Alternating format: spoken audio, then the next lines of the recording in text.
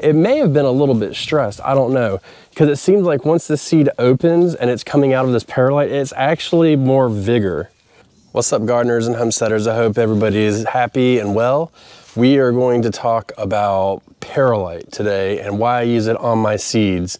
I did a video not too long ago and the thumbnail, and I've done a couple posts about it, and this is something I've been trying out, but I got a lot of questions about it. So I want to address in this video how I use the Perlite on my seeds and why I use it. But first, I want to check on a couple winds that are going on in the garden, some things that are just doing really well, and I test it to this warm weather. I mean, it's 78 degrees today.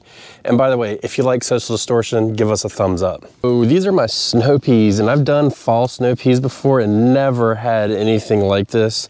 They're notoriously slow, but they're coming up, man. And I mean, I think it's a blessing. At the same time, it's way too early in the season till it's not even winter yet. We're like maybe 10 days away from winter, something like that. So they could make it, they couldn't. Hopefully we'll start getting some production soon. I don't see any flowers on it, but I've tried them in the fall in the past and it's just never really worked out. This year has been a banger. So hopefully they can get on up this trellis and we can see what's going on. And I actually have them matched pretty well on both sides of the trellis. So that's actually a big win as well. This one behind me, something I've been trying for years and I haven't cracked it yet, but we're making progress. And again, I attest all of this to this above average weather that we're having. I mean, usually it's not very cold right now, but we've generally would have more freezes or frosts. But my Brussels sprouts, and not all of them are doing well, but this one bed is looking promising. Well, I know that you experienced northern gardeners with Brussels sprouts probably like, yeah, right, that ain't nothing. But for me, this is big. I mean, we've already got some sprout production going on, so that's good. And the biggest thing is I got the stems thicker. So we'll see how it goes. This is a big test. It's an ongoing trial. I'll never stop growing Brussels sprouts, I don't think. It's just, we eat so many of them, it's worth it. But we're gonna try and plant them earlier in the year next year, and you're gonna see that in the upcoming videos. Now, like I said, that's not the story for all of the Brussels sprouts in my garden, but this particular little patch right here seems to be doing pretty well. So we're pretty happy about that. Now I do hope that they get done soon enough so that I can move them out of my garden and get something else in its place, but I'm in it. I'm in it to win it, man. I'm going for Brussels sprouts. Last year was the first year I didn't get skunked and my Brussels sprouts were about that big. So hopefully we can get Brussels sprouts that are that big. The last one, which I know is not much to look at right now, but is actually a pretty big win for us, is this row of kohlrabi we started. So this whole row we transplanted a couple weeks ago, and they were really long and leggy, and they're actually starting to stand up now and thicken up. And you can see that they're actually getting fairly strong. And this is a big win because we did these so late in the year. Usually we're done planting in the garden, say early November roughly, but we're gonna put our faith in the weathermen and the weather people, and we're gonna see exactly if they're true to what they say, where it's gonna be an above average winter for us. So if that's the case, then we should be getting some kohlrabi here in about a month, maybe. I mean, once these roots get settled, it's off to the races. And it's been really dry, which you're gonna see right now because we're gonna start some seeds, and my rain barrels are just bone dry. It's pretty crazy. You can actually see, hopefully you can see on this, if you can see right here the sweat mark. So that's how much we have, and by the end of today we'll probably be down to here. So that's not much as far as water goes. So this is what's going on. Last video I gave you my whole planting schedule, and as I look out into the future, you know, the crystal ball, I see that it's gonna be warmer than normal for right now. So we're deciding, hey, let's go ahead and get some of these started a little bit early. And we're still gonna do our staggering that we talked about, but this is gonna help alleviate a lot of pressure off of me as far as like the amount to get started. Plus I'm only running with 3 heat mats right now, so it's best for me to seed 3 10-20 trays at a time so that each one can get the desired amount of time on a heat mat. So today we're gonna be doing 2 different types of rutabaga. I'm gonna be doing the standard American purple top, and then I don't know how to say this. I've never tried to say it out loud, let me put it that way. I'm going to sow Nad Morska Rutabaga. So this is from Southern Seed Exchange. And I really like this company. We're going to do some spinach. So in the last video I showed you that, hey, my spinach, I'm not a good grower. Well, guess what happened overnight? The spinach started to grow. So we're going to go ahead and try and do some long-standing Bloomsdale spinach and some Sun Angel spinach. So this is supposed to be really good hot heat tolerance. So we're probably gonna sow more of these than the others, but we'll kind of see how it goes. I did find a pack of bunching onions, and since the seeds don't last but a year, I figured I'd go ahead and get them in, and these should continuously grow. So I should only have to do one planting, and then they'll continue to grow throughout the years, and I can just keep trimming them all the time. Today's a big day. We're moving on from our Copenhagen market cabbage that we had grown for so long, which is typically a smaller head. And we're gonna do Golden Acre cabbage today. And then I have some dazzling blue kale that I'm gonna start and some hybrid Mamba kale. This is supposed to be a bigger variety, so we're gonna give that a shot. And that is it for today. So we're gonna skip over broccoli today. We're gonna skip over cauliflower. And I can't remember, let me get my list. Previously sowed a lot of turnips, so we started a bunch of seeds, so I don't know if I'm going to start more or not. I have to wait and see. But as far as for us selling seedlings, turnips aren't really a good seller as far as the seedlings go. So in these 6-packs for selling, and also for myself, but it's easier to market these and push these along to the customers. So to get 6 turnips in here is not really a good deal versus like a 6-pack of cabbage or something. Like you get 6 giant heads of cabbage, so that works out well. So like I said, I'm doing 3 10-20 trays, so each tray takes 6 6-packs. So we've got that. And in the past I have made my own seed starting mix and it worked well, but in order for me to do it in this method, you know, last year when I was selling seedlings, it took a long time to make it. So now I'm just using the Pro Mix Mycorrhizae general purpose mix, and it's working really well for me. And this is a little bit more fluffier. So, I mean, you can see it's a little bit more fluffier. It's already got Perlite in it, so that works well, which does not pertain to what we're doing today. Just because it has Perlite in it doesn't mean I'm not gonna top dress with the Perlite. So I'm gonna get started with that, and I'm just gonna set the camera down and show you my process, and I'm gonna do 1 10-20 tray and show you how that's done. Just peat moss or anything, you know that you gotta get it real wet. So we're gonna pre-wet this. And it's already been pre-wetted, but I like to use about a can or 2 on here to just make sure it's nice and wet all the way down. Just do this 6-pack right here, this tray. And what we do is we come around, and so usually what I would do is I'd come in and I actually use this wire sometimes, and I would dig around a little spot, drop the seed in, cover it up. But this new method, I was talking to an old farmer, and he told me, you know, that he has done this method before, and he's done it for years, and he loved it. It just worked out really good for him. So I decided to give it a try, and I gotta say, I've done a number of seeds with it this year, and I'm in love already. It's easy and it's cheap, and my dogs just found the raccoon that were hunting my chickens last night, so if you hear barking, that's what it is. But it works out really well.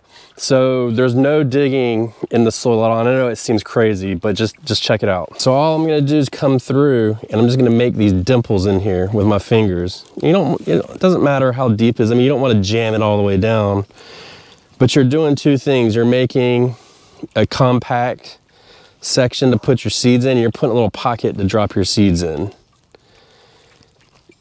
And so that's gonna work out really well. And then I just kind of come through, just make sure it's tight. And you can feel the difference as you go through of what's tight and what's compacted and what's not. And this will ensure good seed to soil contact as well. And so this is where things start to get a lot different from what I used to do. So I'm just gonna come through, and because I typically do 3 seeds per cell, but since I've had such good germination, I'm gonna test out today just doing 1 seed per cell. And I usually don't do that, but this will help stretch my seeds even farther. And I mean, typically if you're doing your own, you know, starting seeds for your own garden, it's not a big deal if you use a couple extra seeds, but I want to stretch these. I didn't get a whole lot of these like I thought I would. Again, I should have read the weights on them, but we're just going to drop 1 seed in, and if I get 2 in, I get 2 in. All 6 of those 6-packs are now seeded. Now it's time for the perlite. So I want to be very clear at this moment. I got a lot of questions on social media and some on YouTube and even a couple emails saying like, hey, are you planting only in perlite? And that is not the case. I'm 100% not planting in only perlite. It looks like that from the top, but you see I've already got a good seed bank or a good soil bank down below so that it can grow into the soil. Now the perlite does have a couple good reasons for using it. So if you don't know what perlite is, it's basically, in layman's terms, a dried volcanic rock. So I had a lot of problems starting seeds in the past where I would water them and then they would sink deeper into the soil and then they just wouldn't come up and get good germination. So then that's what led me to kind of talking to this guy about it. And I've seen some other people using it. I've seen people recommend vermiculite because it actually holds, retains water. But then I was talking to the farmer buddy of mine, and he was saying like the problem with that is it can hold so much that you can actually get mold buildup on the surface, which doesn't mean you can't use it. You just got to be very careful. But the perlite, it's really light. So I did this in the last video, but I'm going to show you again. This is how light it is. So a seed can pop up through that no problem. Now it's going to add a little bit of protection to it. It's going to add some water retention, but not a lot. But it's got breathability in it because each one of these little pieces is full of little holes that allow air to get in. And that's why they put it in your soil. So by putting it on top of the soil, you're adding a little bit more airflow to it. You're adding some water retention to it. And if I'm not mistaken, I'm not 100% sure on this, so don't take my word for it. You might want to do your own research, but I think it's an antifungal too. I think, but I'm not sure. So if you look at this soil, look, it's already got perlite in the soil that you get, and most places do. So that's good because it's adding drainage and all that. Now, I get a measuring cup, and I'm just going to come over here and put it right on top. So you just want to cover the soil surface with it. And some of the holes may be a little deep, some of them may not. It's okay, because that's going to be so easy for that plant to push up. You shouldn't have any issues. And like I said, when I would water, I would have it so it would get down, and as I watered, and like especially the first watering, it'd push that seed farther down, and that just kind of caused an issue. So what I would end up doing is I would end up digging around for the seed a little bit and try and clear it. And I've actually had that happen a couple times where I could go in, dig up the seed, you know, dig around, find the seed where it's starting to sprout, give it some space, remove some soil, and it would actually come back up. So now that we have all this in, now we water it in, and this is where it's a little bit tricky, but not too bad. So check it out. Water it in, you just want to go gently overlapping side to side. And that's it. And I didn't get them all planted, but we will. We can come out another day and do them. But for right now, we have one row of the Nakamota rutabaga, 1 row of purple rutabaga, and then we actually did 5 of the spinach because we already have 1 that's started in the greenhouse.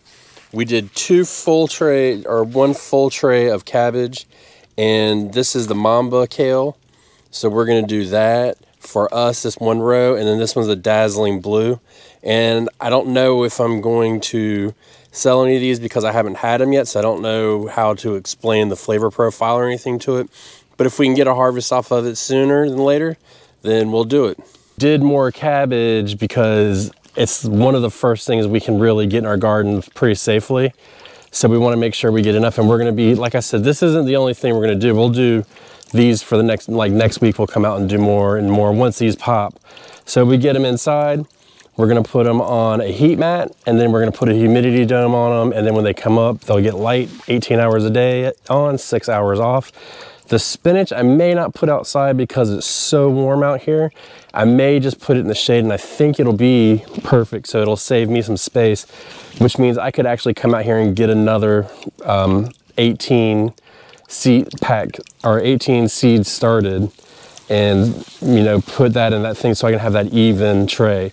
But the reason why I like to do it like that, so it's, you know, the 10-20 trays are all even, is I can fill them up either. I either do them in packs of 3 generally, or all 6, and that's for the labeling purposes. Because I mean, if you look at it, tag for all of that, 1 tag for these 3.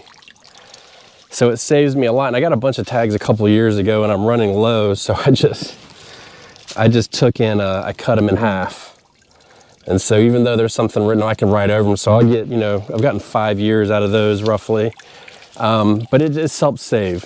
So if you're new to the channel and you haven't seen this in action before, I'll take you in the greenhouse and show you how this is, and you know, how it works, and that it actually does work is what I'm trying to say. But just to show that it's been done, this is the rutabaga. It's coming up nicely. It does need to be a little bit, it needs to be fertilized because you can see it's not as green as we'd like. We've got the spinach in the back. We've got some onions here. And then over here we have a 162 tray that's got turnips and yodfa in it, and we're still waiting on the beets. But all this stuff comes up, no problem. I never noticed it before, but now that I've been doing this, it may have been a little bit stressed, I don't know.